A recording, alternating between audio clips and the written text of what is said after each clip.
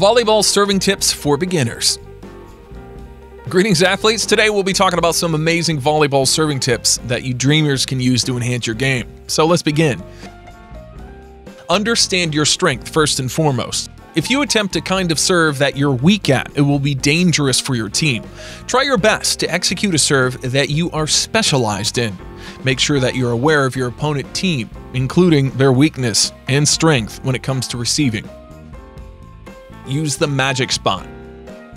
Always toss the ball with an open palmed left hand, 2 feet above your head and 1 foot in front of your foot.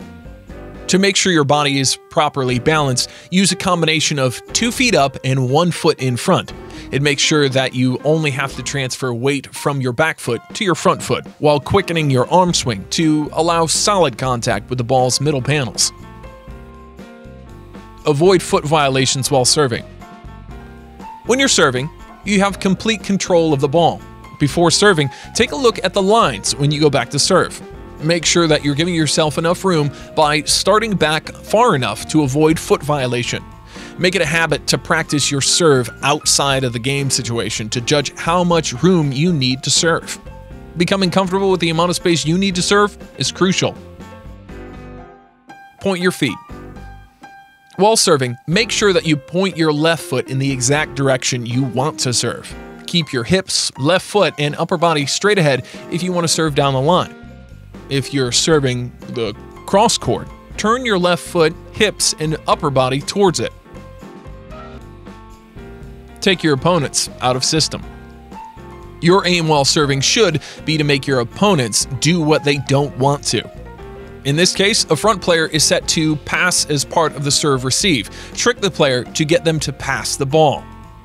If the team is more involved in passing, it will be more difficult for them to prepare and execute an attack hit.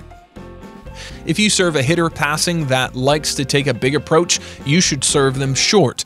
If they like to get far outside to approach, you can serve them more inside the court. Move forward. When serving, make sure you place your front foot, hips, shoulders, and the tossed ball in the direction you plan to serve, and move forward. Your body can create more velocity and force if all your energy is going in one direction, towards the ball, than when different parts are not aligned.